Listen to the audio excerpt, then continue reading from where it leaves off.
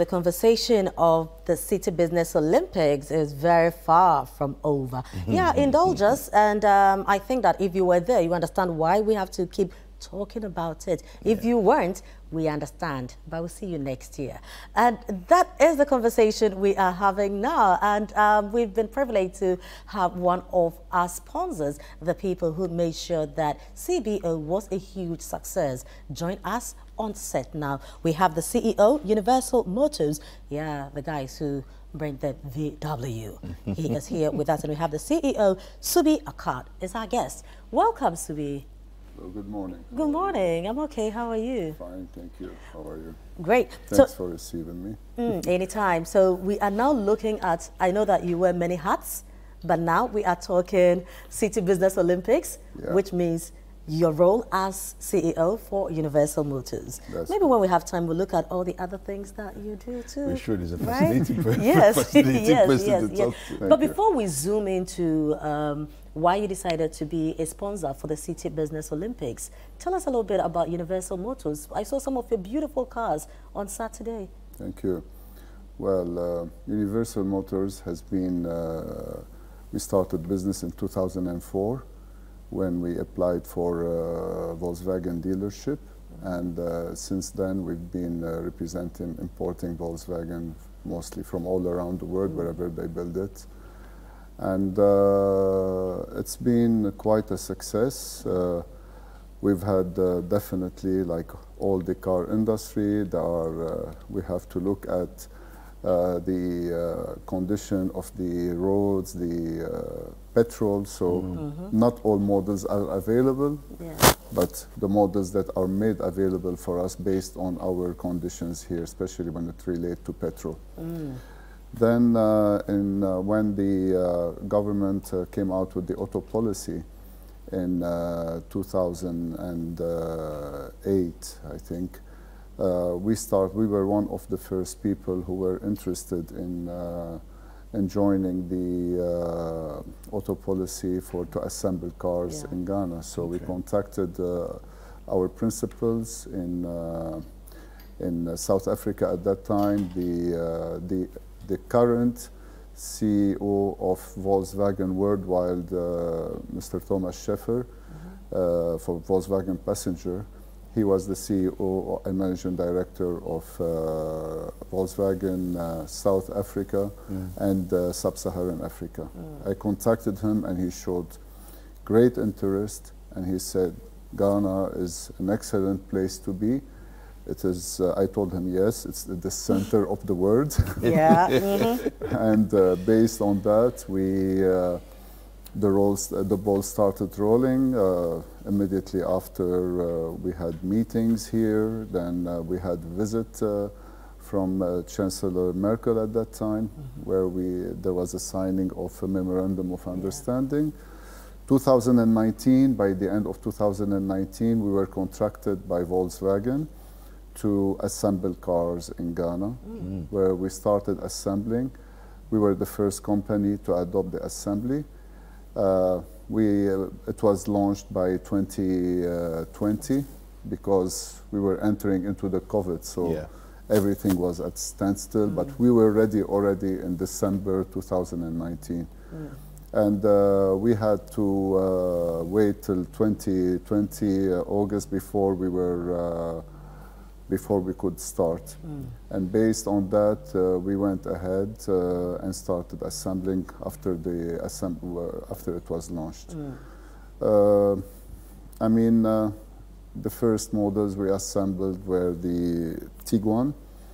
Then there was the Polo, there was the Amarok pickup, there was the Terramont, the Passat,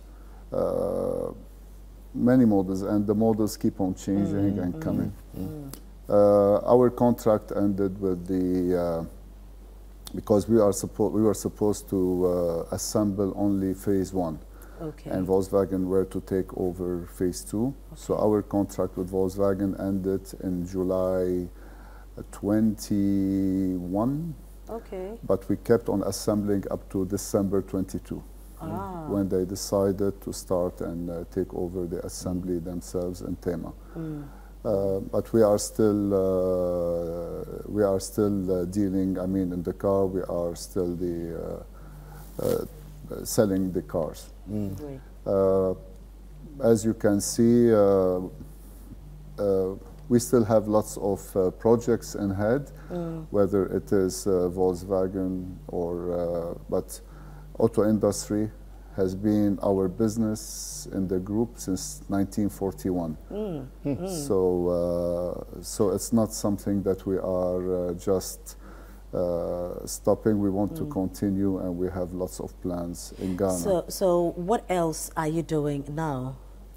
Aside VW deal? Well, we are the current importers of Porsche as well since 2010, and then there is part of the group other than Universal Motors. We have another sister company where we do Nissan and Mercury outboard motors and boats, Quicksilver boats.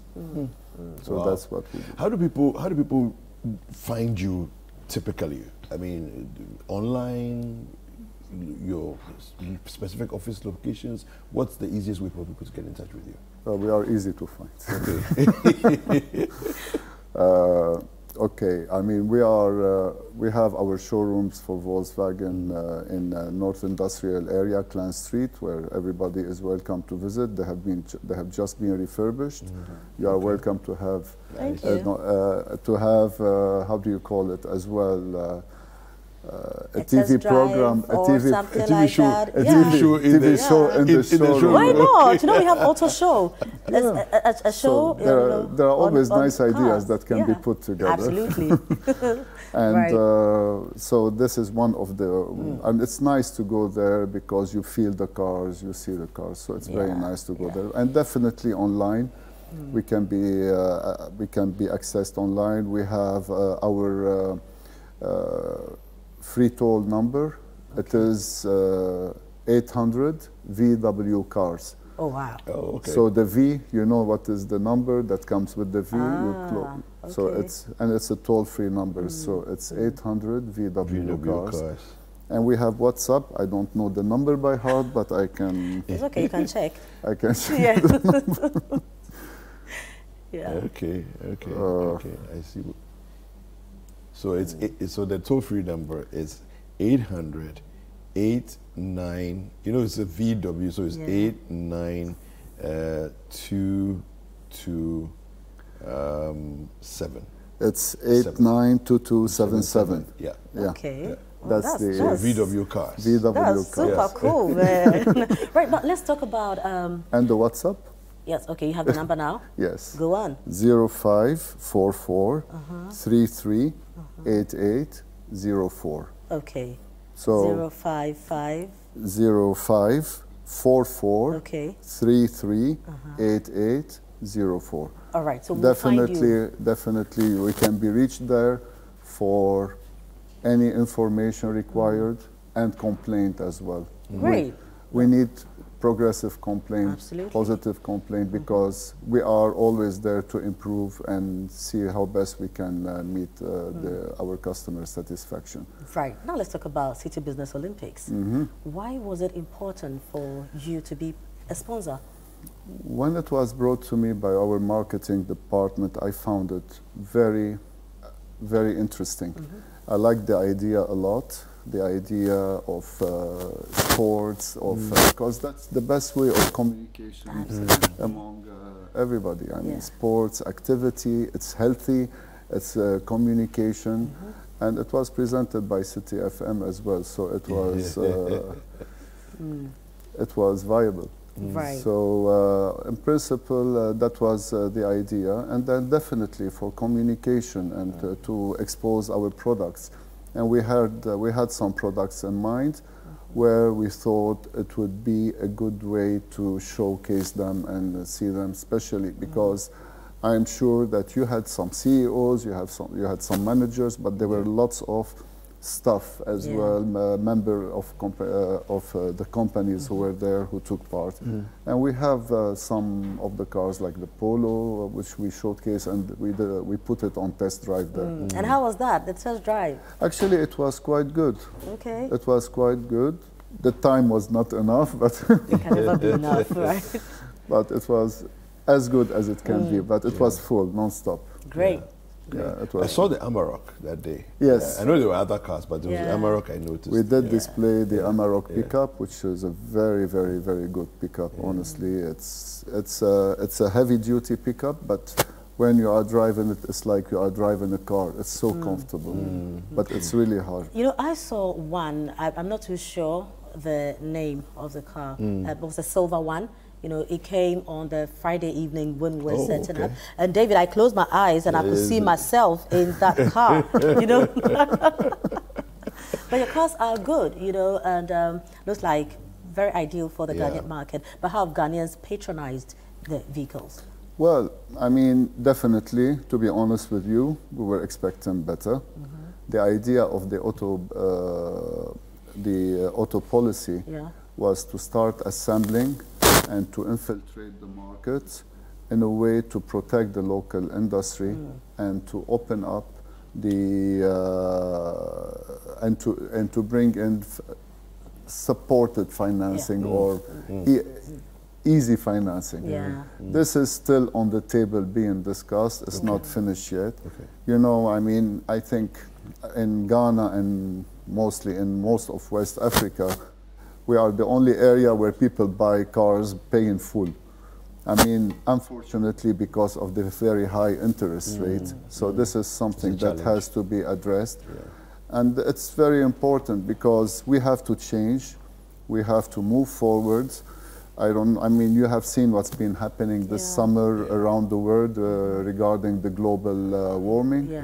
And we've never seen a summer as cloudy and rainy in Ghana like this summer. And unfortunately, there will be more to come because of the global warming. So it's very important to address this issue of control of imported car, whether second-hand imported with the limited time, not over age. And safe on the road as well. So that's important. No problem. Thank you. We'll come over and have a conversation. Thank you. Okay. Thank you for coming through. All right, so we'll be speaking with Subi Akkad, who is the CEO of Universal Motors.